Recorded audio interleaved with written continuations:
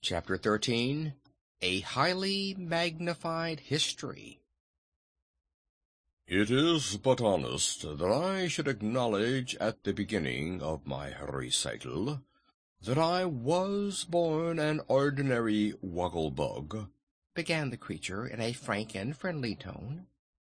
Knowing no better, I used my arms as well as my legs for walking, and crawled under the edges of stones or hid among the roots of grasses, with no thought beyond finding a few insects smaller than myself to feed upon. The chill nights rendered me stiff and motionless, for I wore no clothing, but each morning the warm rays of the sun gave me new life, and restored me to activity. A horrible existence is this, but you must remember, it is the regular ordained existence of woggle-bugs, as well as many other tiny creatures that inhabit the earth. But destiny had singled me out, humble though I was, for a grander fate. One day I crawled near to a country schoolhouse, and my curiosity being excited by the monotonous hum of the students within, I made bold to enter and creep along a crack between two boards, until I reached the far end, where in front of a hearth, by glowing embers, sat the master at his desk. No one noticed so small a creature as a woggle-bug, and when I found that the hearth was even warmer and more comfortable than the sunshine, I resolved to establish my future home beside it. So I found a charming nest between two bricks, and hid myself therein for many, many months. Professor Know-it-all is doubtless the most famous scholar in the land of Oz, and after a few days I began to listen to the lectures and discourses he gave his pupils. Not one of them were more attentive than the humble, unnoticed woggle-bug, and I acquired in this way a fund of knowledge that I will myself confess is simply marvelous. That is why I place T.E., thoroughly educated, upon my cards, for my greatest pride lies in the fact that the world cannot produce another woggle-bug with a 10th part of my own culture and erudition. I do not blame you, said the Scarecrow. Education is a thing to be proud of. I'm educated myself. The mess of brains given me by the great wizard is considered by my friends to be unexcelled.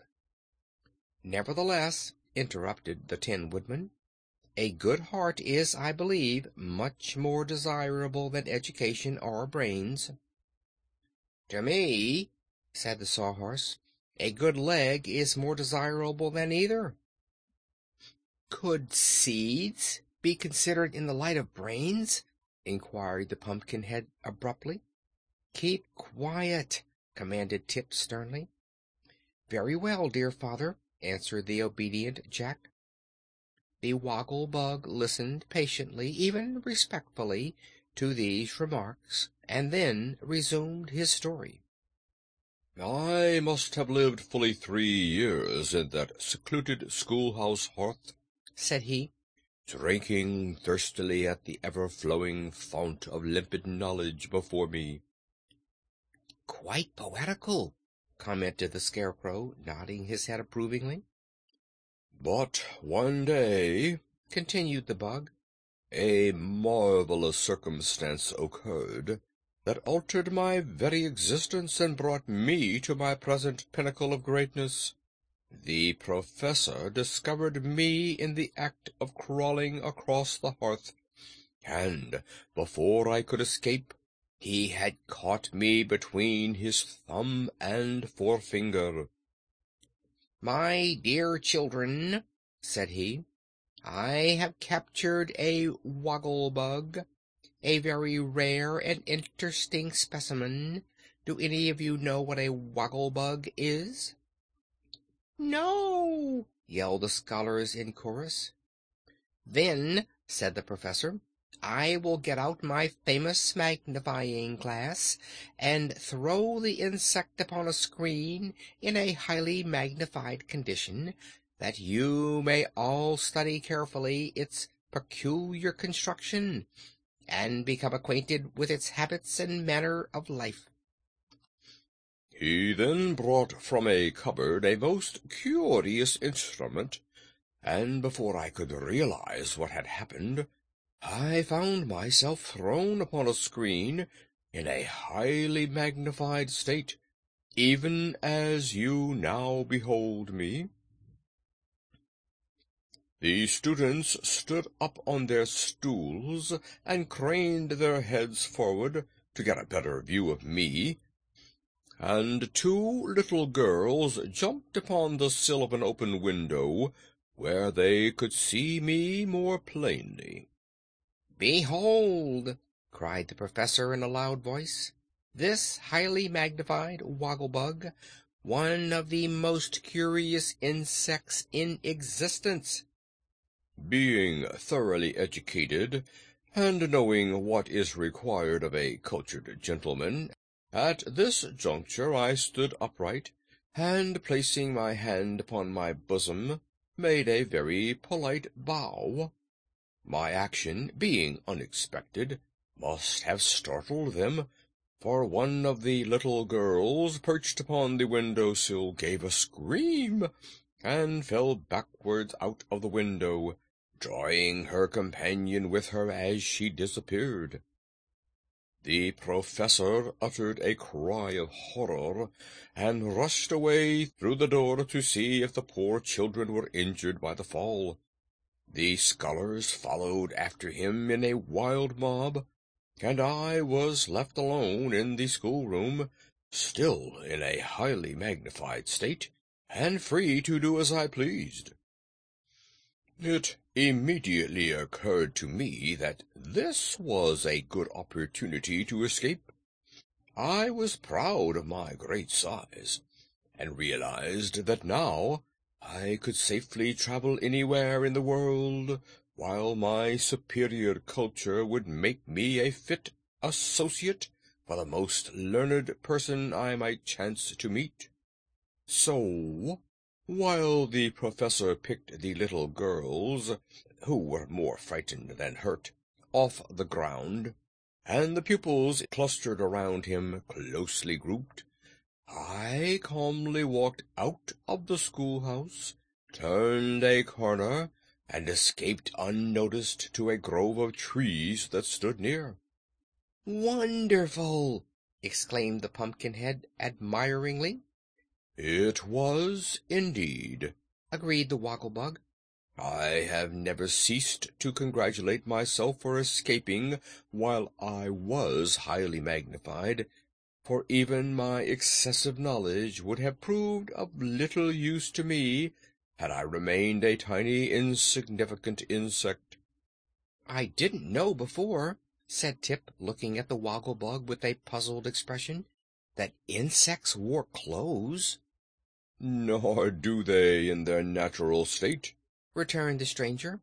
"but in the course of my wanderings I had the good fortune to save the 9th life of a tailor, tailors having, like cats, 9 lives, as you probably know. The fellow was exceedingly grateful, for had he lost his 9th life, it would have been the end of him. So he begged permission to furnish me with the stylish costume I now wear. It fits very nicely, does it not?" And the Woggle-Bug stood up and turned himself around slowly, so that all might examine his person. "He must have been a good tailor," said the Scarecrow somewhat enviously. "He was a good-hearted tailor at any rate," observed Nick Chopper. "But where were you going when you met us?" Tip asked the Woggle-Bug. "Nowhere in particular," was the reply, "although it is my intention soon to visit the Emerald City and arrange to give a course of lectures to select audiences on the advantages of magnification." "We are bound for the Emerald City now," said the Tin Woodman, "so if it pleases you to do so, you are welcome to travel in our company." The Woggle-Bug bowed with profound grace.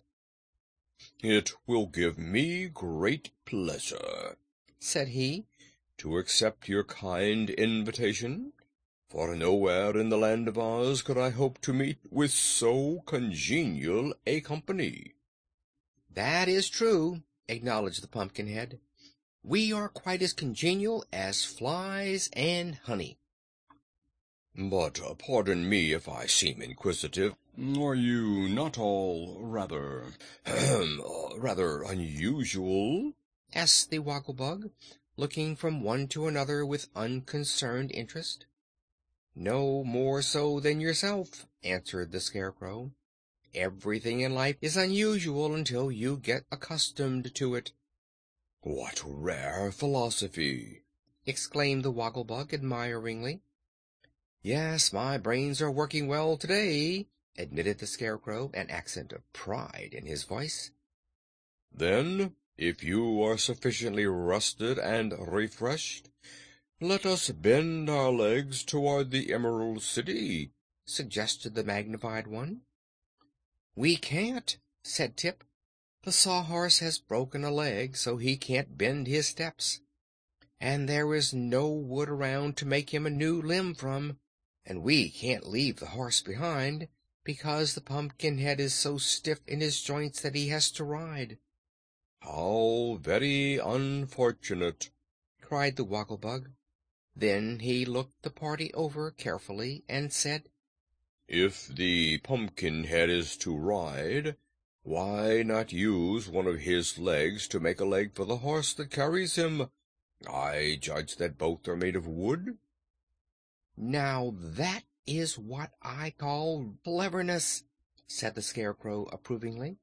"I wonder my brains did not think of that long ago. Get to work, my dear Nick, and fit the Pumpkinhead's leg to the Sawhorse."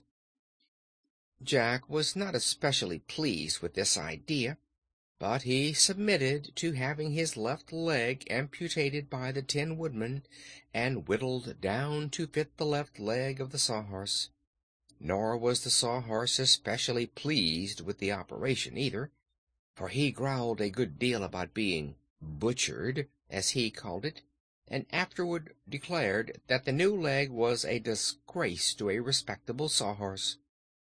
"I beg you to be more careful in your speech," said the Pumpkinhead sharply. "Remember, if you please, that it is my leg you are abusing." "I can't forget it," retorted the Sawhorse, "for it is quite as flimsy as the rest of your person." "Flimsy? Me? Flimsy?" cried Jack in a rage. "How dare you call me flimsy?" "Because you are built as absurdly as a jumping jack," sneered the horse, rolling his knotty eyes in a vicious manner. "Even your head won't stay straight, and you never can tell whether you are looking backwards or forwards." "Friends, I entreat you not to quarrel," pleaded the Tin Woodman anxiously.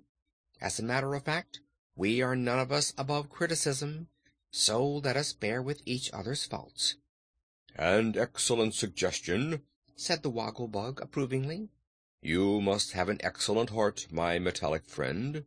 "I have," returned Nick, well pleased. "My heart is quite the best part of me, but now let us start upon our journey."